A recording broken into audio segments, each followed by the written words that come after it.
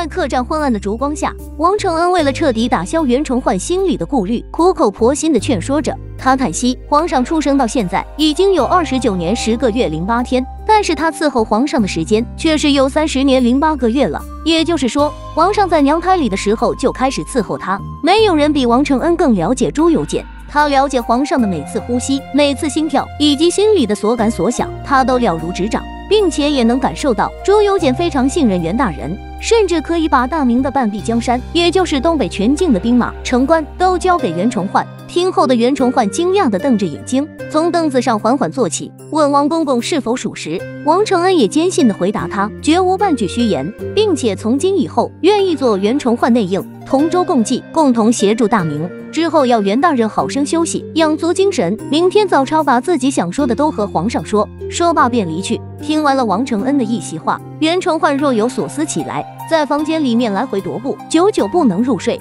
随后坐在椅子上，深深叹了一口气。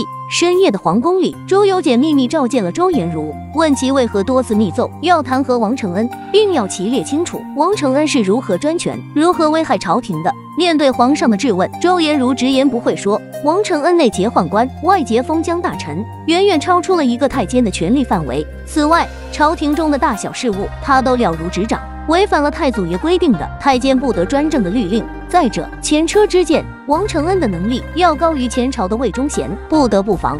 所以貌似进言皇上。听后的朱由检无奈地说，自己早年继位，全然无靠，特别需要一个既能干又忠心的内臣来辅佐自己。恰逢其时，王承恩帮助自己不少忙，并表示这些年来王承恩是越做越大，虽然身为太监，但是却像个宰相，官居4品，却能够把1品的大臣拉得团团转。如果朝中的大臣们真能有点本事，也不至于让一个太监给比下去。周颜如听后不以为然，说王承恩后面是有皇上这个靠山，君臣之道是朝廷的基础，如果任其这样发展下去，以后岂不是要替皇上当家做主？无论是什么样的人，只要是身为人臣，就不能动摇皇权，否则迟早要祸国殃民。周颜如的一席话也让朱由检心生恐惧，立刻下旨命令周颜如暗查密宝，从旁制约王承恩。第2天，朱由检面见了袁崇焕，为对付8旗军的皇太极，皇上请袁崇焕献策。袁崇焕颇有见地地认为，皇太极蜗居关外，但是小而强。大明虽然是坐拥天下，但是大而弱，定北之策有3个：1. 练兵，2. 守城，3. 联防。清兵8旗军大部分都是游猎出身，个个骁勇善战。如果想要赢得他们，首先就要好好练兵。第2，清兵的强项是战马，而民兵的强项是城关，与之交战要尽量避免野战，坚守城关歼灭敌人。但是面对凶狠的清兵，也不能传统的死守城关。第3步要做的就是城市与城市、镇与镇之间建立相互联防，这样才能让清兵进退两难，这样才有更大的胜算。听后的朱由检大喜，笑得前呼后仰。因为这么多年来，朱由检被皇太极搅扰的日夜不得安宁，有了袁崇焕的定北3策，大明就有了希望。袁崇焕夸下海口，5年平定辽东，皇上大喜，并授予他灵机专断、先斩后奏之大权，并且要身边的王承恩送他出宫。一瞬间，袁崇焕成为天下第2人。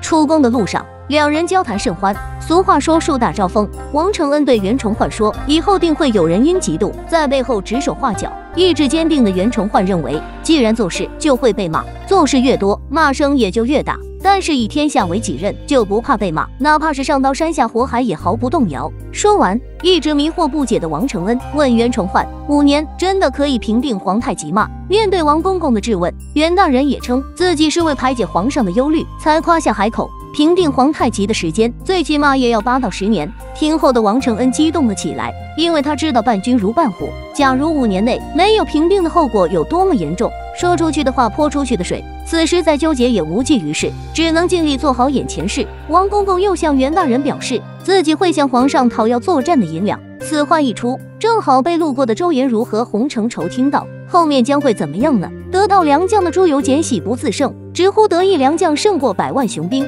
问身旁的王承恩，袁崇焕是不是良将？此时的王承恩吞吞吐吐地说出，平定辽东要8到10年，不知道皇上是否忍痛支持他。听后的朱由检表示，疑人不用，用人不疑。困惑不已的是，忍痛2字是怎么回事？原来是军饷，辽东每年的军饷不低于300万两，7、8年下来就要耗费大量的黄金白银。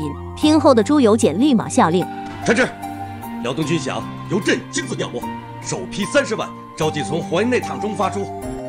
王承恩立即跪拜谢恩。在内阁的签押房里，周延儒向洪承畴诉说，如果王承恩和袁崇焕勾结串通起来，朝廷就永无宁日。听后的洪承畴劝周延儒不要和王承恩作对，但是他坚持地认为，生当忠于皇室，死则与贼同亡，绝不容许宦官祸害朝政。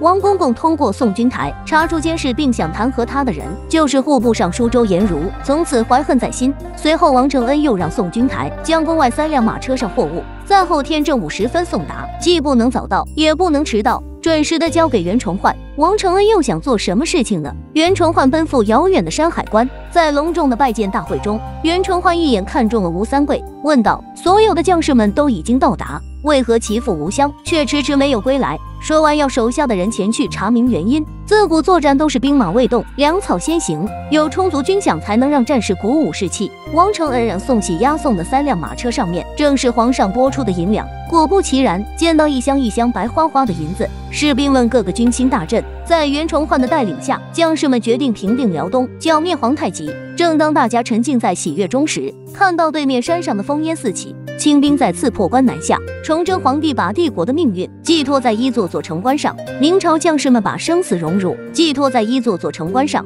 但是那些铜墙铁壁，那些万里雄关，真能挡住八旗军的铁蹄吗？宁远总督府内接到前线的战报，皇太极驾马亲征，已经直逼宁远城，目的就是为了给刚刚上任的袁崇焕一个下马威。得到吴襄弃关难逃的消息，袁崇焕既不打一处来。此时的吴三桂也听在心里，不敢作声。此时吴襄带领的士兵正被清兵重重包围在黑虎洼。多尔衮让手下的人不要歼灭吴襄，就一直包围他们，等着宁远的救援军到来，然后再一举消灭。此时的宁远府，袁崇焕让手下的人继续打探前线的战报，底下的人都纷纷上前请命前去作战，但是都被袁崇焕拒绝。他知道多尔衮带领的清军绝对不止2000多人，他们早就做好埋伏，等着我们好一一歼灭。袁崇焕命令手下的人都下去，说现在还不是决战的时候。可是将士们一个个的都不愿退去，袁崇焕气愤地拍桌子，让他们退下。难道袁崇焕就这样坐以待毙吗？吴襄能不能突破重围呢？